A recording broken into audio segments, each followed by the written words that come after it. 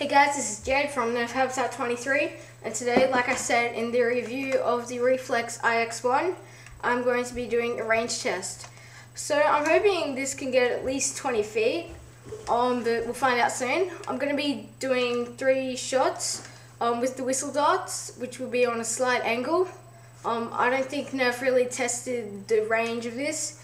I think they only tested the range of the bigger Nerf and strike guns and all of the vortex guns of Nerf.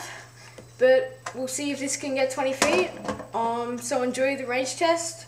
Subscribe if you want to see my upcoming reviews and range test videos or unboxing videos. And yeah, so enjoy the range test, guys, and I'll see you in my next review. Outside now, and I'm going to be test ranging the Nerf and Strike Reflex IX-1.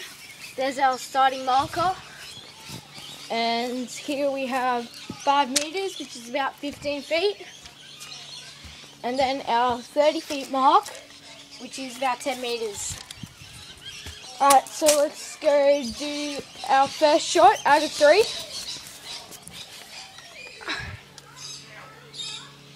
This is on a slight angle. That was a pretty good shot. It went past the 5 meter mark, 15 feet. So that's probably about, I don't know, 25 feet. So it was a pretty good shot, 25 feet. In meters, probably about 7 or 8. I'm just going to put the camera down to reload.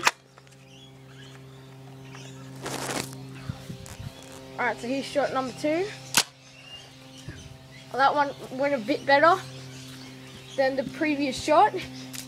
That one went about 29 feet and probably 9.5 meters.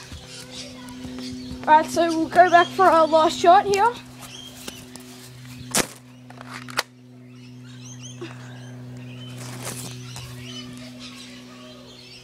Side angle. That whistle dart actually bounced back a bit. It landed there about the same as the second shot. It actually hit back there. It bounced from there to there.